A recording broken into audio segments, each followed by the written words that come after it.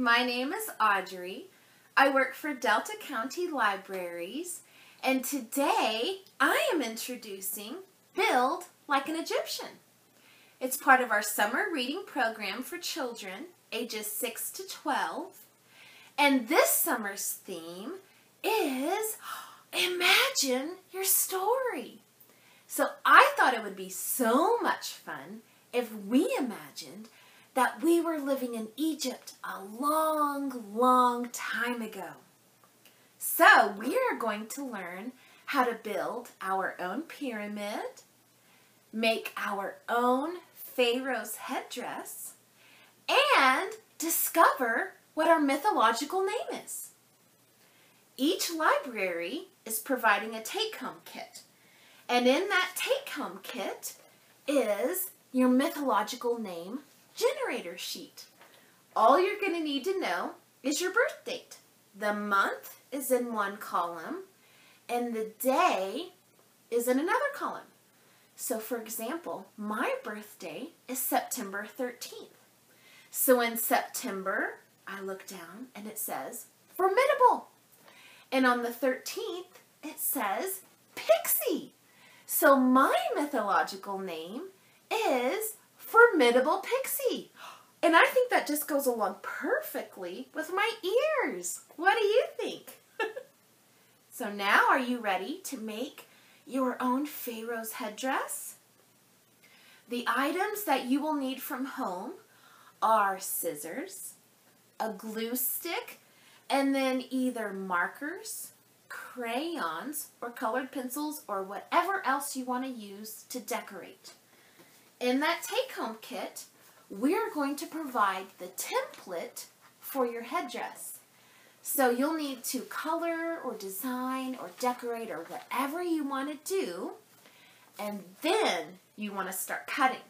So let me show you my cutout one.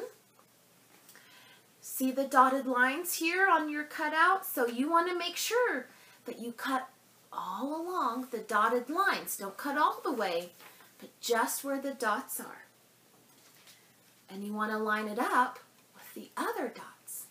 So see how this piece is going to go in front of this headband, this orange headband. And when you glue it on, look, it's already starting to look like a Pharaoh's headdress, don't you think?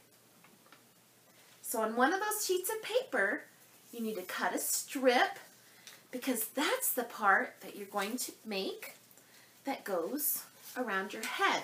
So you're going to want to make sure that you measure your head and get it the right size and attach that extra strip to the headband part.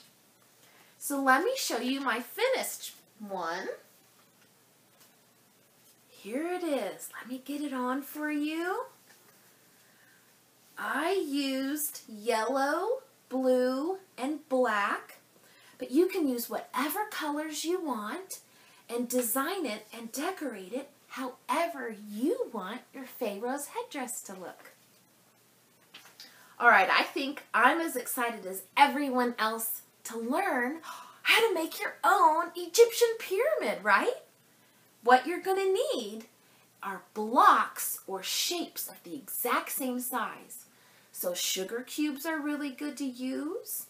I chose Lego pieces, but you know what? If you have those little alphabet blocks, whatever you have, that's what you want to use. And then that's how you'll determine the size, depending on how many blocks you have. So I chose Lego pieces. And you want to make sure that they're all the exact same size of Lego pieces or sugar cubes or blocks or whatever else you're going to use. Let me show you what I started. On here, the base is 5 Legos of the exact same size on each side.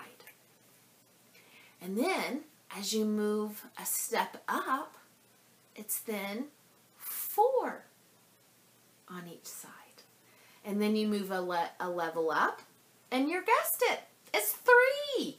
So, let me show you. We're going to move a level up, and I'm going to put 1 here, and 1 here, and that is the second level.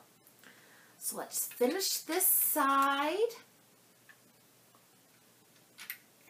And look, it's 2 on every side that you look at. And so, of course, the very top one is just 1 piece. I want to show you the bigger pyramid I made out of some of my son's Lego pieces. This is a base of 9. So there are 9 equal parts for the base on every side. So when you move up, then there's 8 equal pieces, and then 7, and then 6, and then when you get all the way to the top, there's just the 1 left. I would love to see the pyramid that you came up with and created all on your own. So please make sure you send me a picture in the comments below so I can see it and tell you what a great job you did. Well, I had so much fun with you. I hope you have fun too. It's not too late to sign up for summer reading. So if you haven't already, it's all right. Go to deltalibraries.org and register today. See you later.